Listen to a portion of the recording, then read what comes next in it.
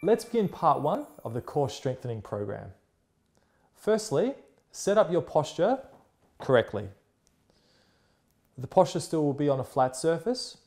Feet will be firmly attached to the floor.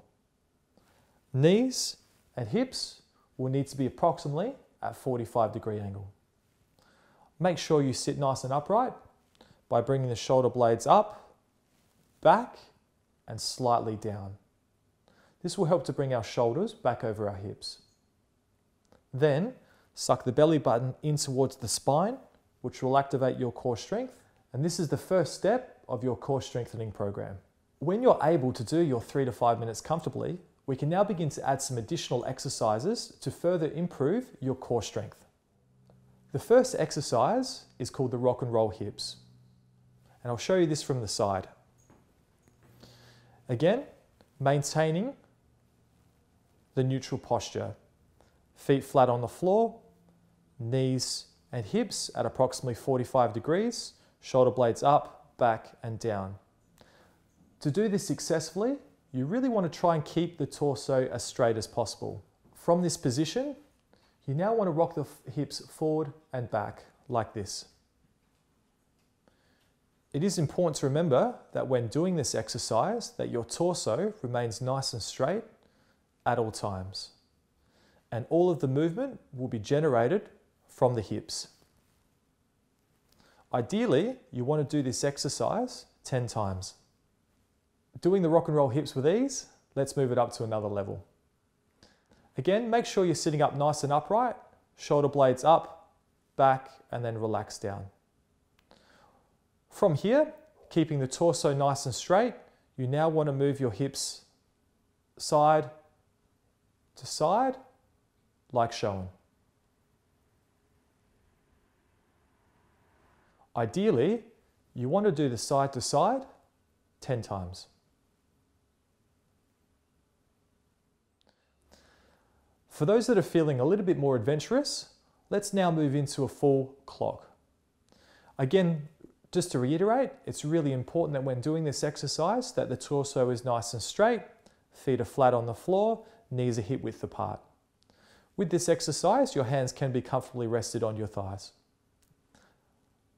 From here, you want to rock the hips forward, then to the side, backwards, to the opposite side, and forward. So what we're looking at creating here is a clockwise circle. Ideally, we should be able to do this 10 times. Once we've done 10 times clockwise, then recreate the same exercise anti-clockwise. We're now comfortable with how to sit on the posture stool whilst also doing some basic exercises. We can now add an extra exercise, which I do for my own patients, called the lifts, kicks and marching. To do this exercise, you want to raise your right foot up off the ground and hold for 3 to 5 seconds, and then relax. You'll then raise the left foot off the ground, hold for 3 to 5 seconds, and relax. And you want to do this 10 times on both sides, so that it should look like this. Now again, I really want to emphasize that when doing this exercise, to make sure that your core strength is activated and you're sitting nice and tall on the posture stool, maintaining slow, controlled movements. The next part is actually raising the leg to 90 degrees. Firstly, raise the left leg up to 90, hold it for 3 to 5 seconds, and then relax. Then, with the opposite leg, raise that up to 90 degrees, hold for 3 to 5 seconds, and relax. And you want to do this 10 times on both legs.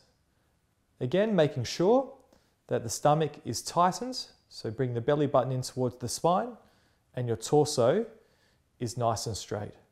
So it should look something like this.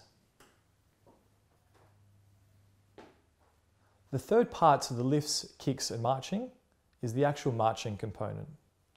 What you want to do from here, nice and slow and nice and controlled, is just to simply march up and down, just like this. And you want to do this for anywhere from 15 to 30 seconds.